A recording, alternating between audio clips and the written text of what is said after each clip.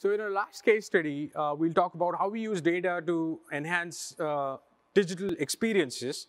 And the objective here is to improve the online renewal experience by analyzing different contract renewal campaigns. And with the goal that we want the customers to complete their renewals online on a self-serving basis.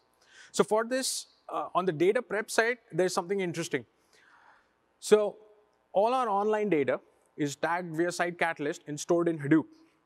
But then all the call center data is stored in Teradata. So to tie in a customer's online behavior to their calling behavior, which is offline in the call centers, we first have to combine data from Teradata and Hadoop. And then once we have all done the ETL and got the tables ready, then we plug in to Tableau, create the extracts, and start building the views. And that's where we measure the success of the self-service by certain key KPIs. And we'll see what the KPIs are, and we look at it in a funnel type of a view. Then we monitor how these KPIs have performed over time. So basically, we monitor how the campaigns are performing over time. And then we compare each of these campaigns against each other to see which one is the most effective and what's working and what's not. So here we see this is our renewal flow. So for each campaign that's selected, on the top filter, we see the number of visits, we see the number of visitors, the number of customers, the customers who called, how many calls they made, and the call-in rate. And you can see line graphs showing you how does that fluctuate over time.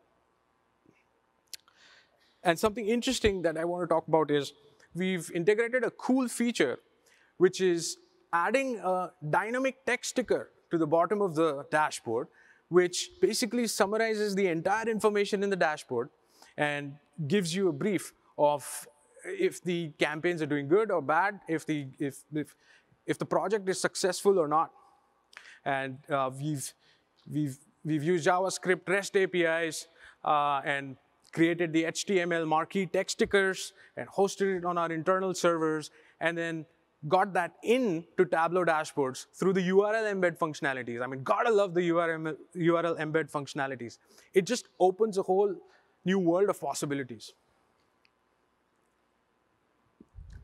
All right, thanks, Sid.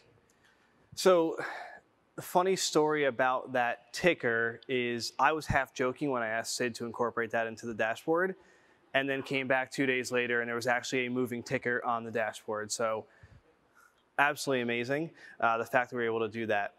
So the key thing about this dashboard was what I mentioned before, which is more customers are digitally engaging now more than ever. This is why you need to put a heavy stress on digital analytics, making sure customers can self-serve.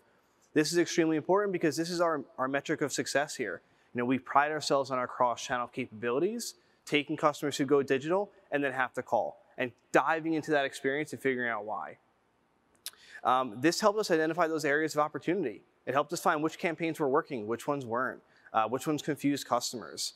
And this was very successful to keep optimize those things so more customers are able to close online.